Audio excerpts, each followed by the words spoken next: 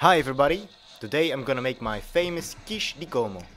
The first thing you need is a pre-made tart or quiche dough. Of course you can make the dough yourself, but that will take some time. Unwrap the dough and carefully spread it over the baking tin. Push it slowly to the middle and then divide it equally to the corners. And fold it over like this.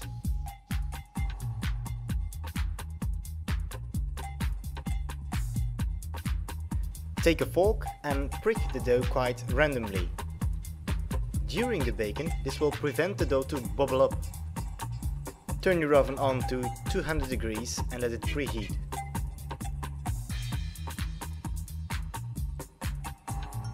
Leek is often used in quiches, like in the quiche Lorraine.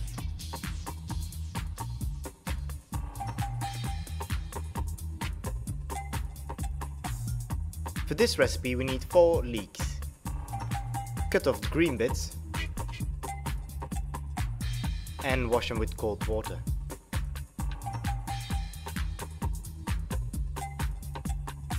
Cut off the ends and start slicing them up really finely.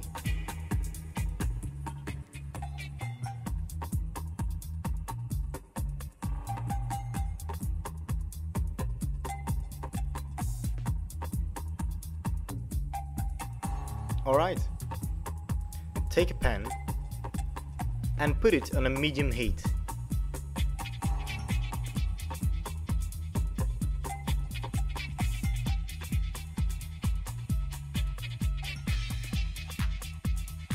For this recipe I use the bacon cubes, but you can always use pancetta if you like.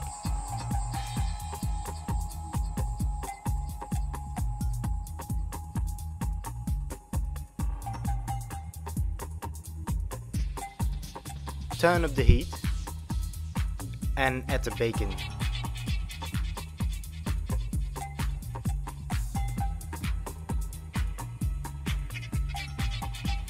While your bacon is frying, open a bottle of white wine. For this recipe I use the Riesling, because when you fry it with the leeks, it gives a kind of sweetness to the taste.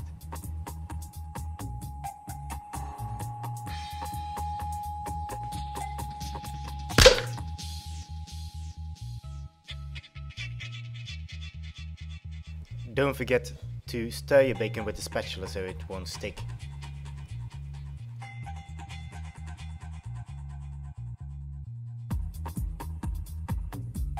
We use double cream for the filling of the quiche. For a quiche like this I use about 600 milliliters of double cream.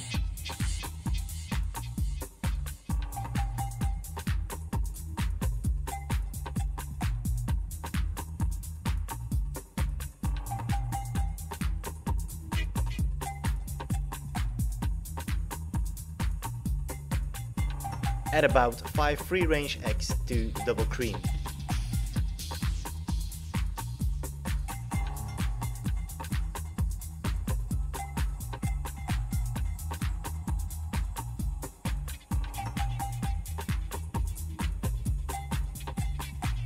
And add 2 good pinches of salt.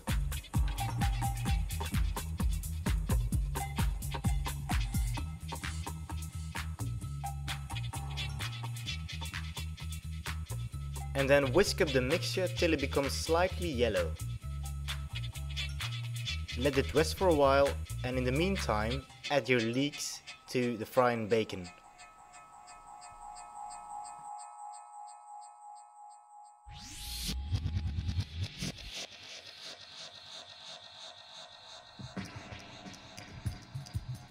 Drizzle over a good amount of white wine.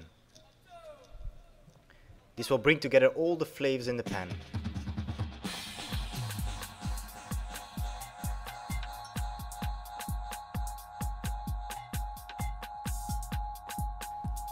Cover the pan and let it cook for about 5 minutes at a medium heat.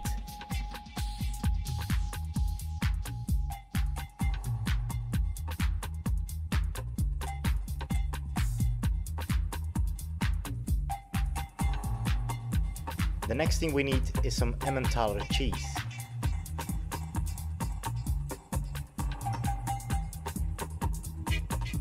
Grate a layer of Emmentaler cheese on the bottom of your quiche.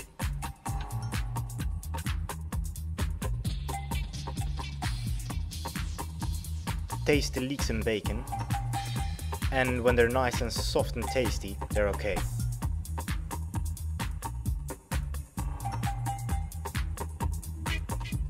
Turn off the heat and divide the leeks and bacon over your quiche dough.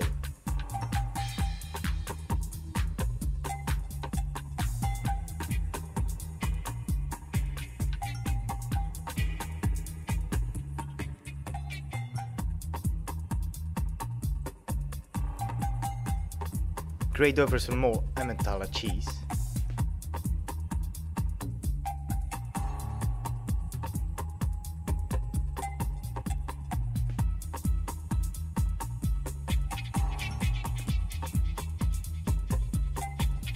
And then you'll need 3 or 4 tomatoes, which you slice up really finely and then spread over your quiche.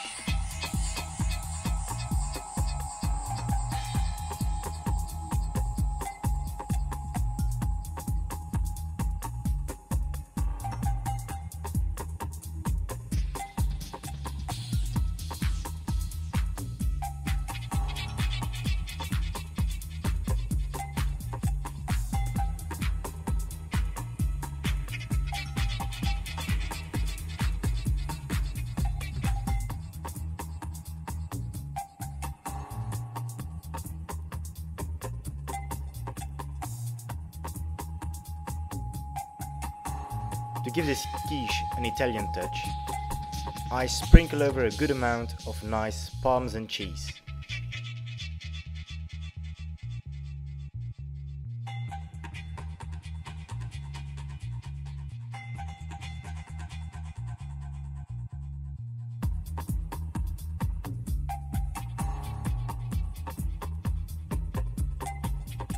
Stir up your mixture one last time and carefully put it over your filling.